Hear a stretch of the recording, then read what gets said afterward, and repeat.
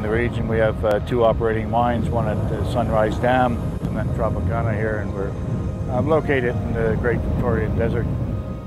It's largely a Caterpillar fleet that we've got here, and pretty much a Caterpillar ancillary support fleet. We do have a long and historic relationship with Cat. Obviously, we value the fact that the product is known and it's understood within our business. We also value the fact that there's a strong relationship there, so if there are any issues, we're pretty confident that we can work through them amicably. We have a great relationship with WesTrac. We get good support on-site and good support off-site. Regular engagement, regular meetings and regular communications, always with WesTrac.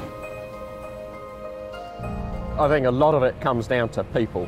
You really can't get a successful operation if you don't get that piece right.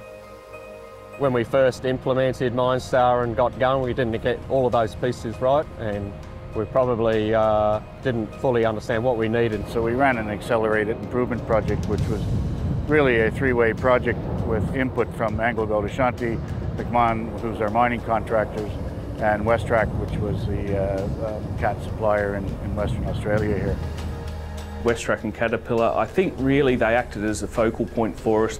They brought all the parts of the business together so that we understood what we could do, perhaps some of the positions and the roles we needed to fill to achieve that, and in particular I'll say training was a real big benefit to us at the time.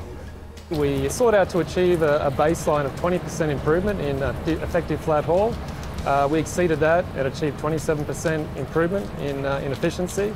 We also had improvements in shift change from around 43 minutes down to 22 minutes. Technology is the way of the future. It's certainly enhancing the way we do things. It's improving productivities and certainly improving our maintenance capabilities on site. The MineStar fleet has helped us eradicate some of the waste in our calendar hours and seen some improved efficiencies within our operable hours. But we're really now starting to see the value, particularly with the AIP and various other initiatives on site. I think the program overall was a fairly big success. We did see a fairly big improvement right across all metrics that we were measuring.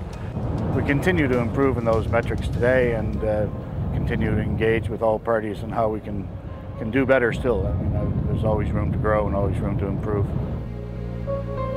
We're a group of people that embrace change and really drive to get the best out of the mine, best out of the people that we can. I'm pretty proud of that.